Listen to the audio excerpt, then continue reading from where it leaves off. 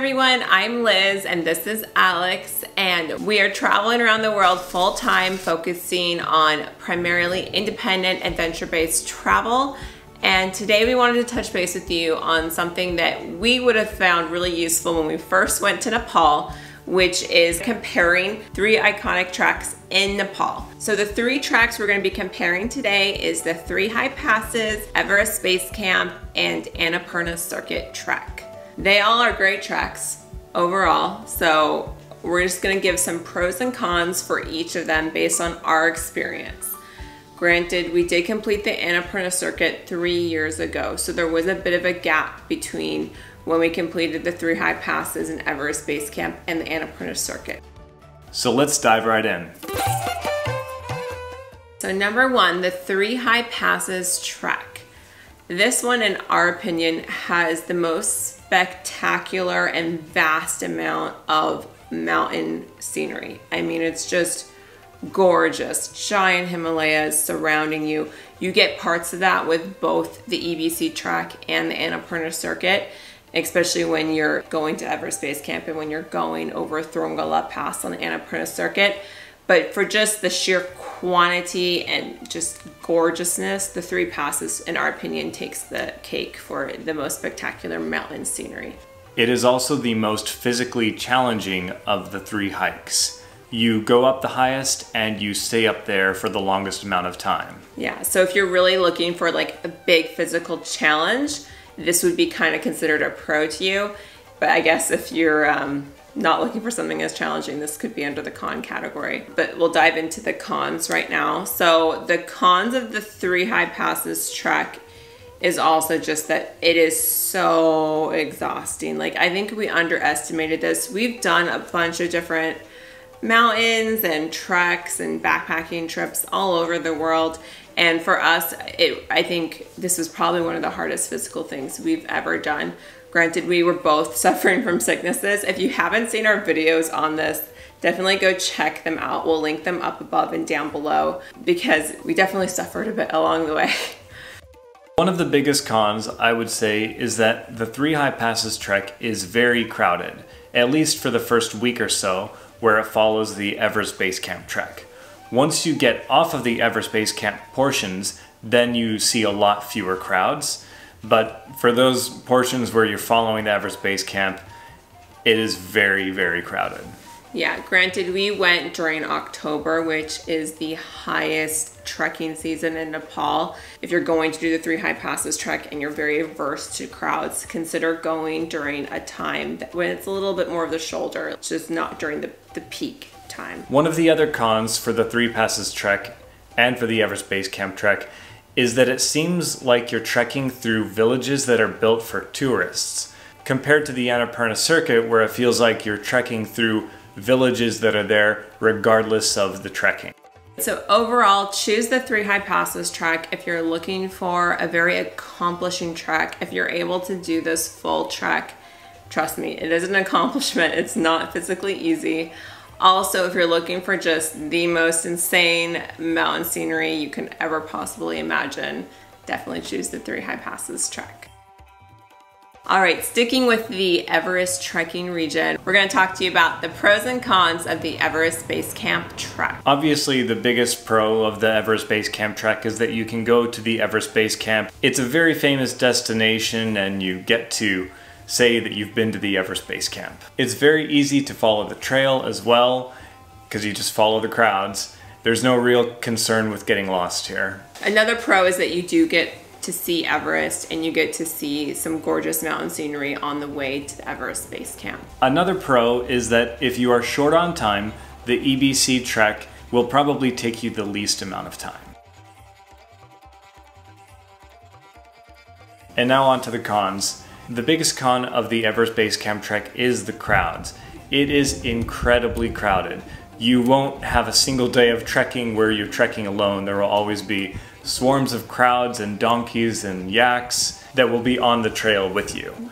When we hiked the Annapurna Circuit 3 years ago, we thought that was crowded until we hiked the EBC just last fall, and I was just completely shocked by how crowded it was. Definitely, if you're seeking solitude, Everest Base Camp, it's a trek we would least recommend for you. Again, we went during October, which is the peak trekking season, so this does impact crowds from what we've been told.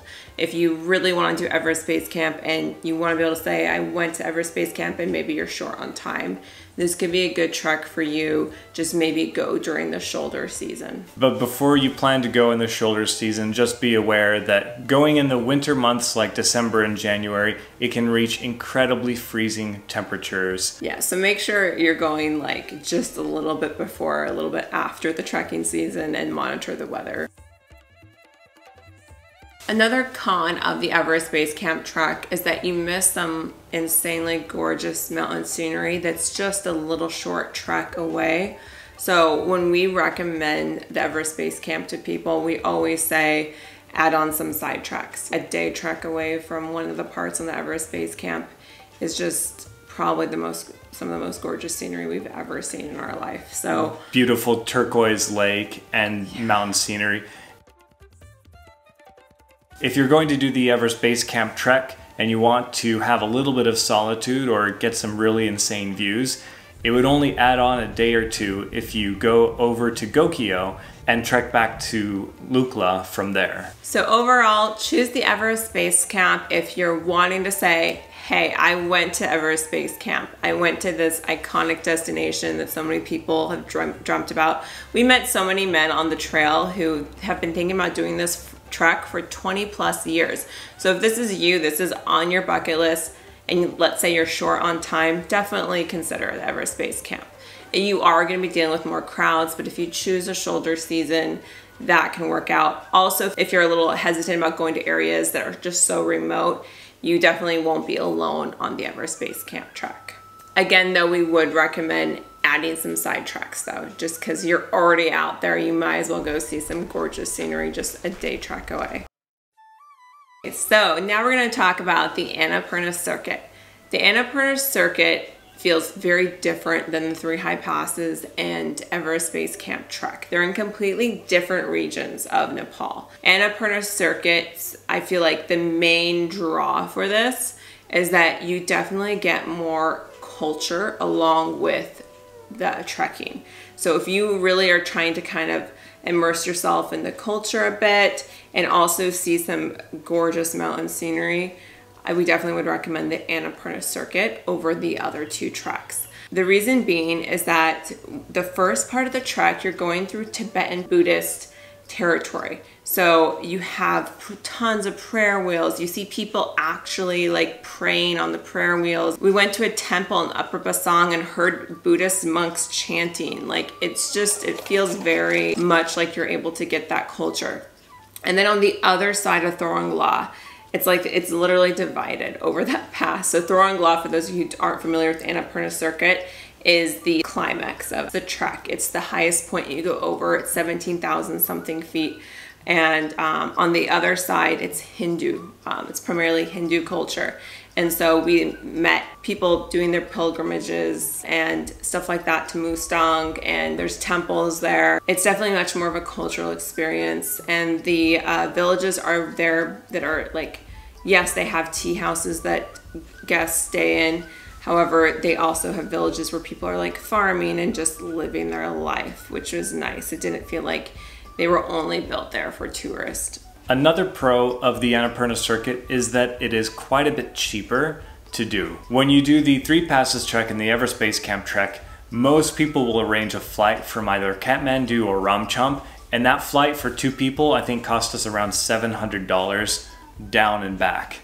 And you don't have to do that if you do the Annapurna Circuit. It's just a long but inexpensive bus ride to where the trek starts in Besi Sahar. It is possible to do the Everest Base Camp and the Three Passes trek without flying all the way to Lukla. You do have to add on at least a week of hiking, and then you take a bus from Kathmandu to Jiri. Also, the guest houses and tea houses in the Annapurna region are much less expensive than they are in the Everest region.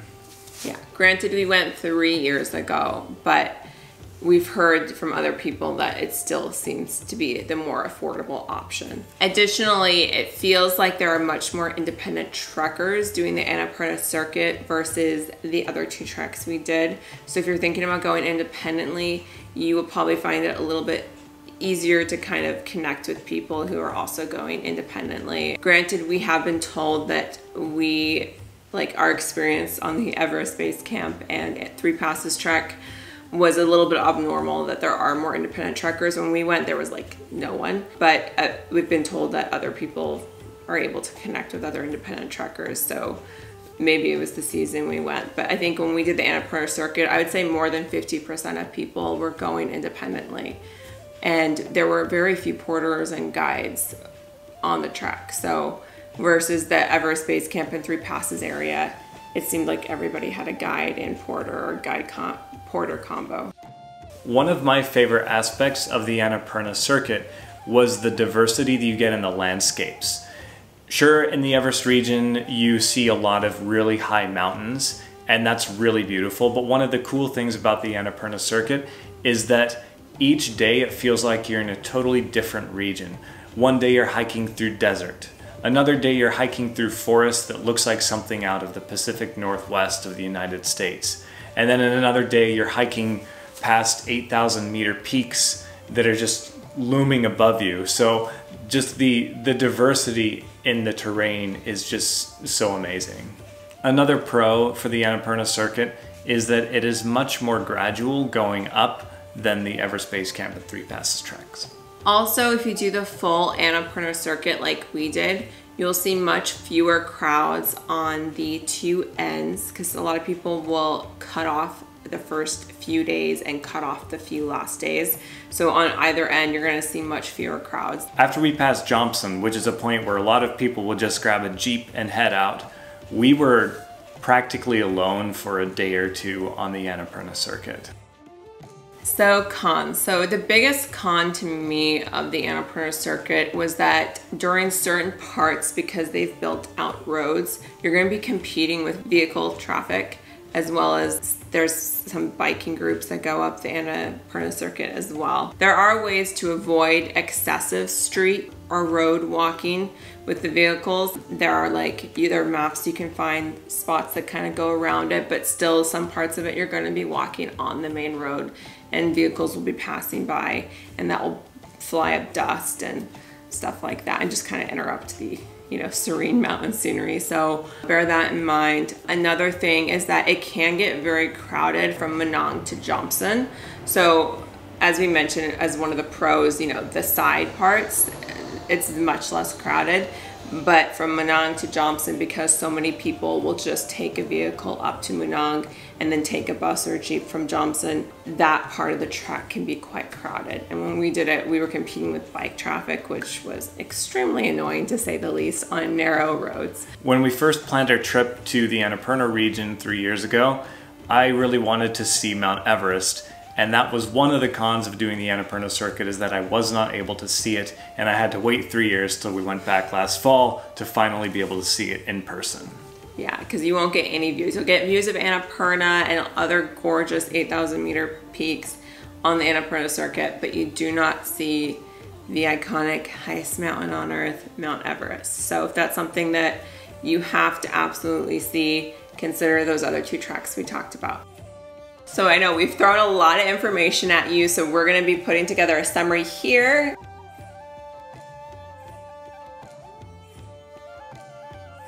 So overall, if you're wanting that cultural experience combined with hiking, we would recommend the Annapurna Circuit. If you're wanting the most gorgeous mountain views you could ever possibly imagine, do the Three High Passes trek. If you're a little nervous about trekking independently and you've never trekked independently before, choose the Annapurna Circuit. There are more people who go unguided, and it's very clear and easy to follow. And you aren't at high elevation for as long of a period of time. So if you've never experienced high elevation, the Annapurna Circuit is probably your safer bet, because there are ways to get down if you need to as well. Whereas on the Three High Passes and Everest Base Camp trek, you are out there, so you aren't going to be able to get down very easily if you do really struggle with the altitude. Unless you get a helicopter. Yes, we did see people helicopter out. So you can, technically. It's just gonna cost you quite a bit. Overall, if you're wanting something that's more affordable, we'd recommend the Annapurna Circuit. Annapurna Circuit, just the cost of food, the tea houses, and getting there was just so much more cheaper than the other two treks. However, if you're really wanting to see Mount Everest, I would choose either the 3 high passes or the Everest Base Camp trek. Additionally, if you're wanting to be able to say, hey, I did Everest Base Camp, do the Everest Base Camp trek, but you could also do that in combination with the 3 high passes trek, or add an extra day or two by going back in a different direction than where you came, so you can get some of the most insane mountain views you've ever seen in your life. If you're really wanting to challenge yourself physically and you're really just kind of like, yeah, I want to see what I can do, 3 high passes trek is the trek for you. That is insane. You go over 3 passes that are above 17,000 feet, one that's 18,000 something feet.